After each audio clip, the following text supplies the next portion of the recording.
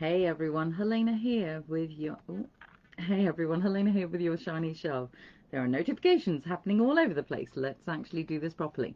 Um, the shiny shove is a push, a prod, a nudge to help you have a really great day.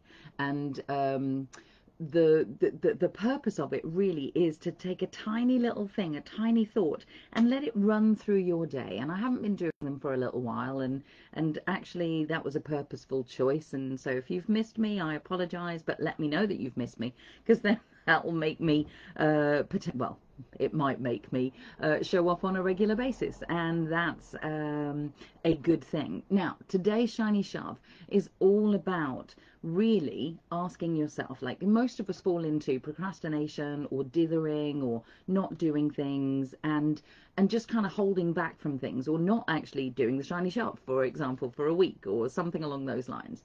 But and a lot of that is because, we're in a culture where we're sold the idea and the dream of, do what you love and do it if it feels good and that kind of thing. But sometimes you really have to actually just knuckle down and do the thing that needs to be done, even though you don't like it, and then life is better. So the way I kind of work with this is what would this look like love?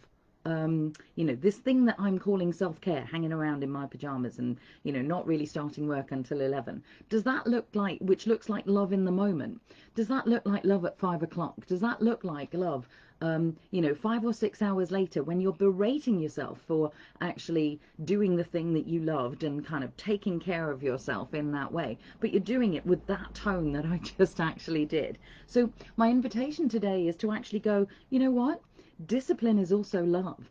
Doing it with the discipline of knowing I need to get this thing done, and that will feel really satisfying, and I will be content with myself at 5 o'clock, even though I don't want to do it in the moment, is also doing it with love, and possibly doing it with more love than you just doing what you'd love to do. I hope all of that makes sense to you. Have a great, wonderful, amazing weekend. For those of you who are wanting to come to Q, watch out for the inbox. For those of you who don't know what that is, ask me. And just have a brilliant, wonderful time. Take good care of yourselves and do the thing that you need to do if it looks like love in 5 hours' time. So make that choice and see how that goes for you. Many blessings. Thanks for watching, and I will speak to you soon. I am Helena Holrick, just in case you don't know, but here we are.